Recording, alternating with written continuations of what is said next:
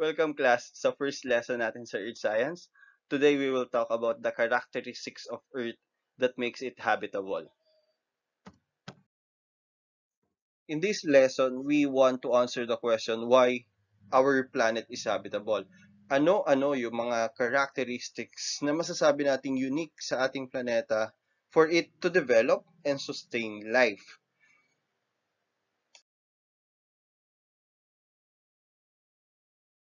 So let's go with the first reason kung bakit habitable yung planeta natin. First reason is location.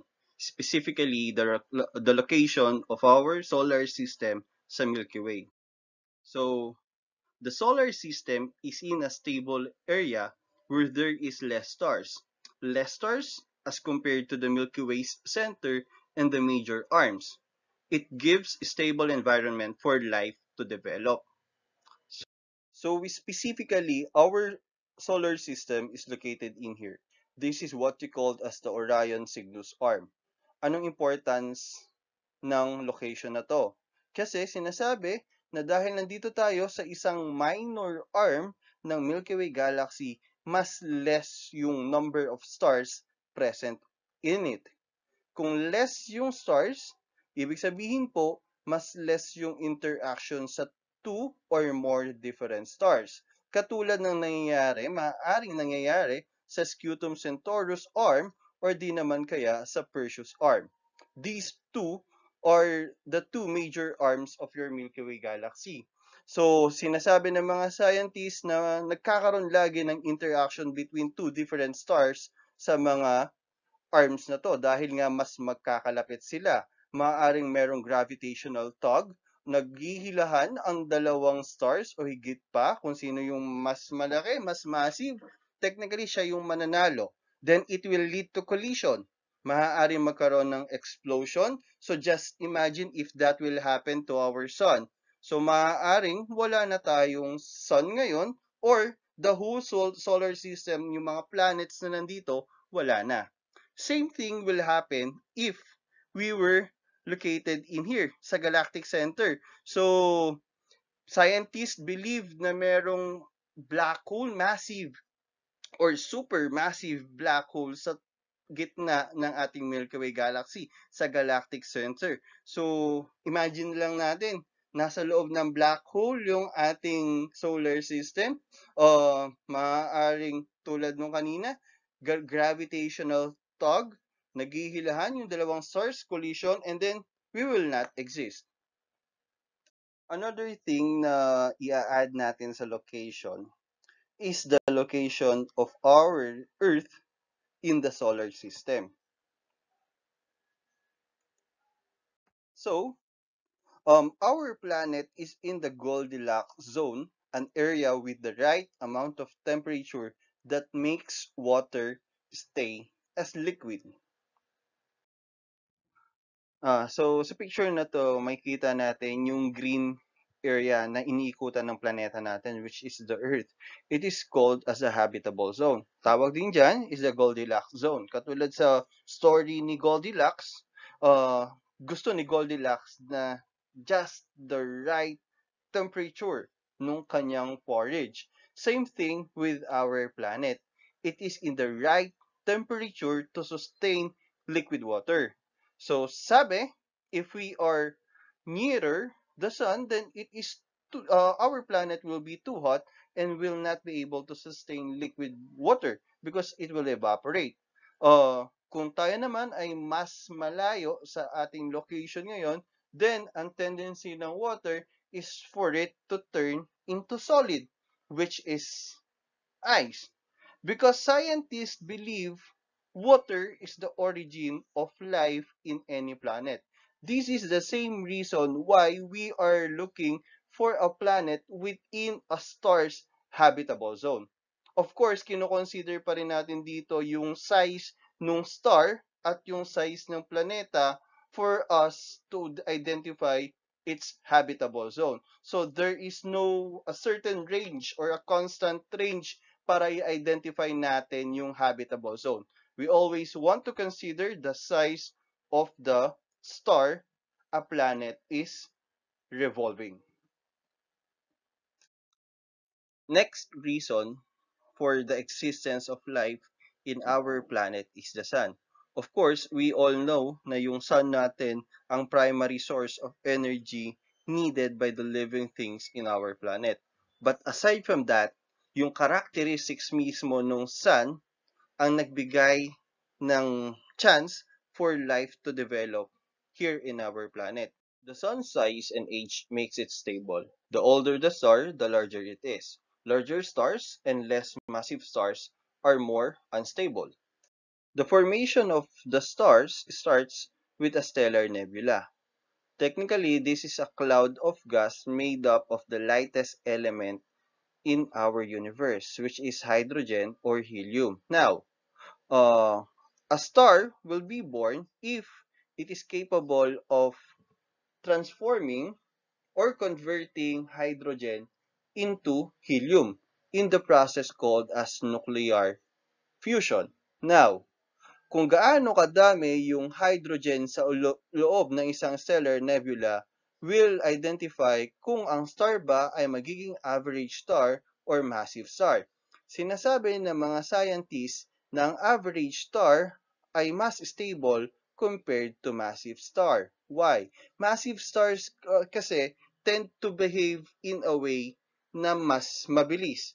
Mas mabilis nilang kinoconsume yung hydrogen into helium than the stars or the average stars where our sun belong to. This is a diagram called as the Hertzsprung-Russell diagram. The focus of this diagram is to compare the luminosity and temperature of different stars. Pero makikita rin natin dito na kinlassify yung sun natin as one part of the main sequence stars. This group, technically. Yung buo na ito. Ano ang importansya ng pagiging main sequence star ng ating sun? Sinasabi na itong mga uri ng star na to ang pinaka-stable sa lahat ng uri ng stars. Bakit? Kasi 90% of its life will be dedicated in nuclear fusion of hydrogen into helium. Dahil dito, we still have 8 billion years bago mag-evolve or bago mag-turn yung sun natin into a red giant.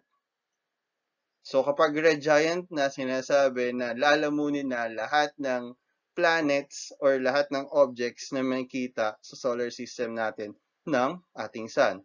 Yung mga supergiants naman, tulad ng sinabi ko sa inyo kanina, mas mabilis nitong na-use up yung hydrogen and it will turn into helium. Kapag ganito po yung nangyari, mas mabilis din po siyang mamamatay. Next reason is the Earth's core. We all know that the core is divided into two. You have the outer core and the inner core. The inner core is solid and the outer core is liquid. Yung pagiging liquid ng outer core na ito ang naging reason kaya nakabuo tayo or nagkaroon ng planeta natin ng magnetosphere. As I have said earlier, magnetosphere is caused by the churning or the movement of the outer core present in our planet. Dahil sa formation ng magnetosphere na protektahan ang planeta natin against the harmful solar flares. So, it looks like this. Yung magnetosphere para siyang barrier na pinoprotektahan yung planeta natin against harmful solar flare. Kung wala siya, yung single-celled organisms that is believed to be the origin of life will not develop into complex organisms. Or same thing will happen kung mawawala yung magnetosphere. The organisms that we have now existing in our planet will die because of the solar flare or yung radiation na nagmumula mismo sa ating sun. Next reason is the moon. Bakit? The moon stabilizes the Earth's rotation and without it, Earth will wobble. And this wobbling will lead to shifting climates. Sinasabi na ganito ang magiging itsura ng rotation ng Earth sa kanyang axis kung mawawala ang ating moon. So from time to time, maaaring nandito siya sa axis na to or maaaring nandito siya. So there will be shifting of axis. And this shifting of axis will lead to drastic changes in the climate. Kapag drastic yung changes sa ating planeta, then technically, mahihirapan mag-adapt yung mga organisms na nandito. So, the moon, as I have said, makes the rotation of our planet stable. Next, next one is the ozone layer. So just like the magnetosphere, the ozone layer serves as shield for harmful organisms. Kung wala yung ozone layer natin, maaaring hindi na rin nag-develop yung mga organisms na nandito sa ating planeta. Um, so the ozone layer gives protection against harmful rays from the sun, and the materials in it, the carbon dioxide, the oxygen, the nitrogen, are essential for the development of life. So let's go with additional reasons why our planet is able to sustain life. First reason is the movement of Earth's plates. Sinasabi ng mga scientists that the movement of Earth's plates acted like a thermostat in our planet. Kinokontrol or tinutulungan nito yung ating planeta para ma-achieve yung right amount of temperature for the liquid water to stay that way. Next is the size of the Earth.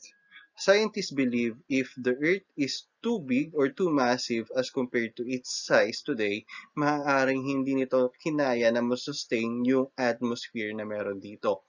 Kapag masyadong malaki yung Earth daw natin, mas maraming gases na i-attract ng gravity na to. At kapag ganun ang nangyari, maaari maging poisonous yung gases sa atmosphere natin, which is not applicable for the life in it. Kapag mas maliit naman yung planeta natin, mas mabilis makaka-escape yung atmosphere. Again, we will not have an atmosphere right enough for the life in our planet. And lastly, Earth's neighbor, specifically Jupiter. Jupiter is a gas giant.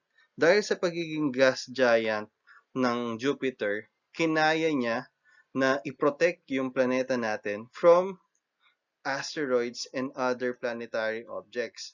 Nagkaroon ng asteroid belt dahil daw sa gravitational pull ng Jupiter.